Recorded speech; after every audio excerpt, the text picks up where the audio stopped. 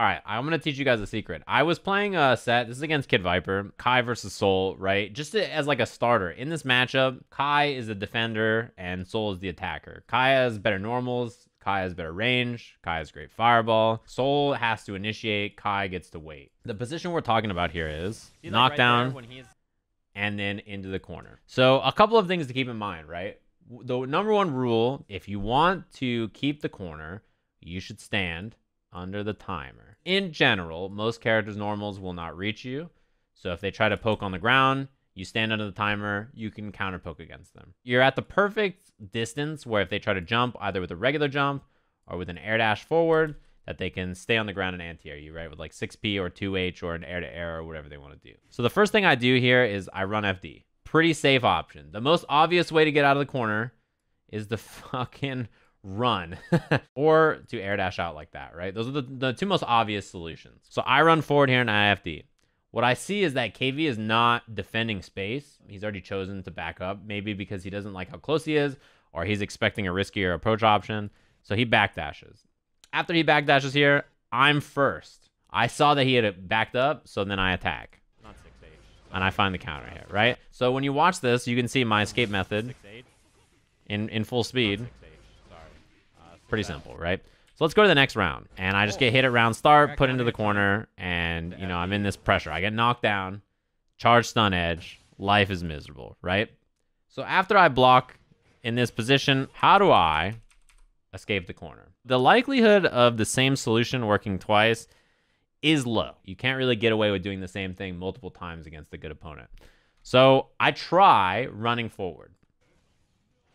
And this time, KV challenges immediately. This is a good opponent. He scouted it like that. Snap reaction. He was like, all right, I'm not going to let this moron just run at me on the ground and get out. In this position, you have to understand, right? I've lost a lot of life already, and I want to make it out of the corner without losing any more life, ideally. In this position, I know the biggest win condition that Kai has is anti-airing me. He gets a clean anti-air on me, and I'm going to lose like 40%. And that's what he wants.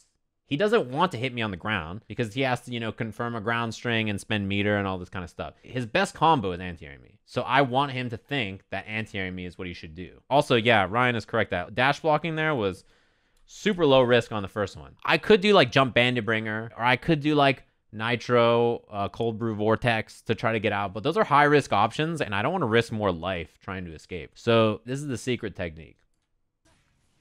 I neutral jump. That's my secret technique to escape the corner. Why would neutral jump be a strong option in a situation like this? Think about this like a turn-based game, right? Neutral jumping is like passing my turn.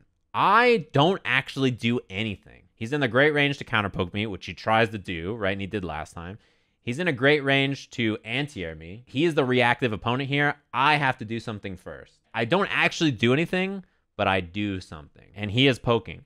Because he had committed to an action, he sees the neutral jump, and in his head, he's like, oh shit, he can air dash at me, and I'm committed to an attack already. He can double jump up here, and then like try to escape the corner. He can double jump and then do bandit bringer down. He is in a scary position now. Now he is like, I need to do something cover to this escape, right? My jump threatens like 4 options, but I don't want to do any of them because they're risky. I don't actually want to do those things.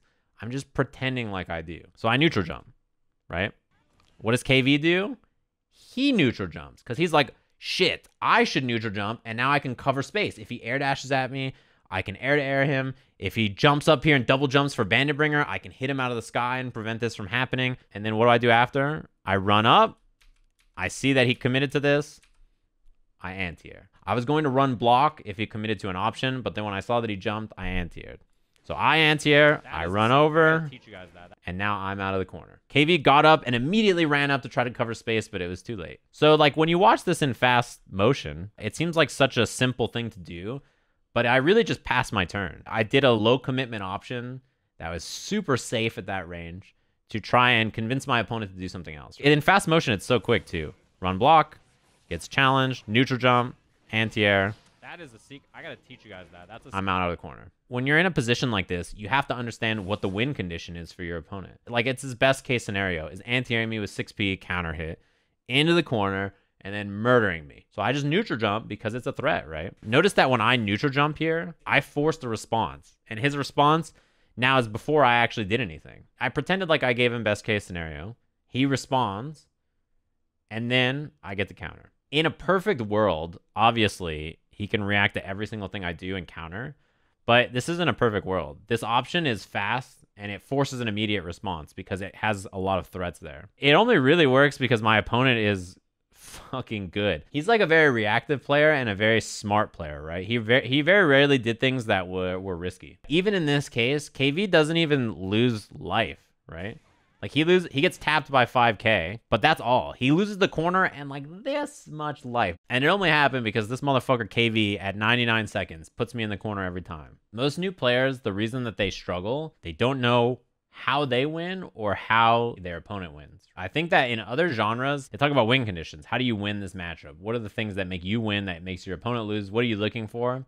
Fighting games have win conditions all the time. The only thing to think about is that, yeah, the win condition is not immediate, necessarily. Jumping at Kai at that range in particular is the biggest win condition I could grant him. There's like nothing I can do that gives him a higher chance to win the round. How do you figure out what they want? So understanding and finding out win conditions just takes time and experience, I think. And also thinking about the match, right? Just consider it. When you get hit at a certain range, what does the most damage to you? What's the hardest thing to deal with? What's the most important thing that your opponent keeps landing on you? Now, I'm not saying that you should always neutral jump in the corner, but what I'm saying is that the only way out of a situation is not always forward. I think if you're like a new player, your thought process is, I'm in the corner, I'm scared, I must leave. To escape the corner, all you have to do is do a little bit of thinking. Use that head of yours, right? Use your brain. The notation for this sick combo video, 8.